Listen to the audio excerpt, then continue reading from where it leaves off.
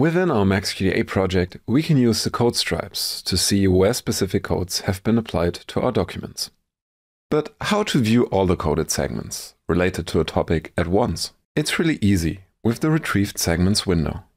First, I'll activate some documents in the Document window, and then activate some codes in the Codes window. The Retrieved Segments window will then populate with all the segments from the selected documents that have been coded with the activated codes. These segments are organized by the document they appear in. By default, the favorite variables for each document are also displayed here. Through the settings, I can also sort the retrieved segments by code or by the weighting of the coded segments. If comments have been added to individual segments, they will appear in the right-hand sidebar.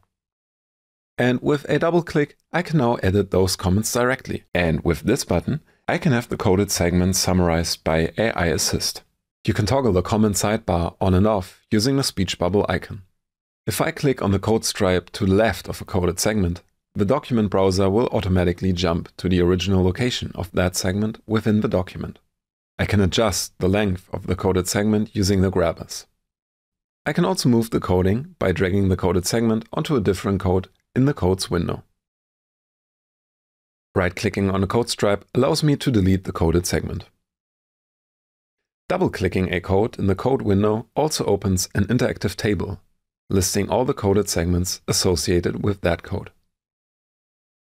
Now, if we're interested in more complex relationships, for example, thematic overlaps expressed by the intersection of codes in our material, we can visualize these connections using the Complex Coding query. You'll find the Complex Coding query in the Analysis tab. I can now drag the codes that I want to investigate into this window. Furthermore, I can select whether I'm interested in the intersection of codes, overlaps, or the proximity of codes to each other, to name just a few options. This will then show me, for example, all the places where the codes friends and family and childcare overlap in the material. The search can be reset using the corresponding button in the Retrieved Segments window. The Analysis tab also offers further possibilities for evaluating coded text passages.